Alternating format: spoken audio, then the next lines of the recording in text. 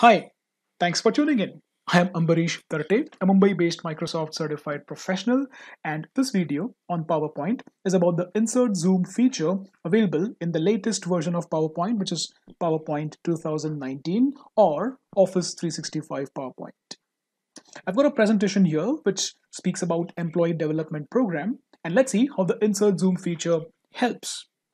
First, I click on the Insert tab. I go on to the Zoom feature and then I choose Summary Zoom.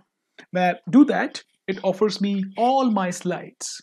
I will now apply a tick mark on the slides that I feel are the beginning slides of the various sections. So let's say that I want to divide this presentation in such a way that the second slide becomes my first section's first slide. Then maybe I want to have a separate section for training sessions and assessments. So I tick mark on the training sessions, which now becomes the first slide of that second section.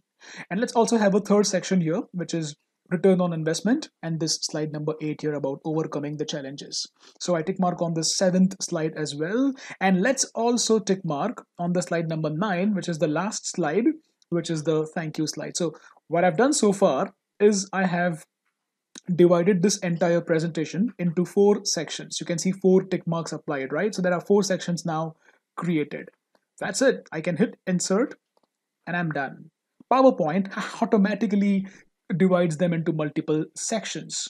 There's this default section here, the first slide. Then it automatically inserted this slide here, which is called summary section, just one slide.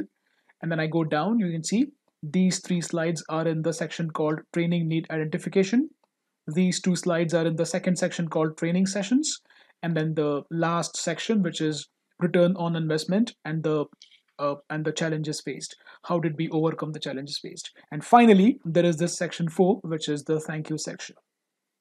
Now, when I'm in the full screen mode, so let's go to this summary section here, right? And then go to the full screen mode. I can use my mouse and click on this slideshow here, or I can hit Shift F5. Shift function F5 in some laptops. All right, now I've got these 4 sections that I can see. While I'm presenting, if someone directly asks me about this return on investment, I can click on this return on investment. It takes me to the first slide where we have a graph. And then when I press enter or mouse click or space bar or arrow, I can see the second slide, which is how did we overcome the challenges. And then when I press enter again, it does not finish off the presentation. It brings me back to that summary section slide. From there, I can go on to another section. Let me jump into this training sessions section.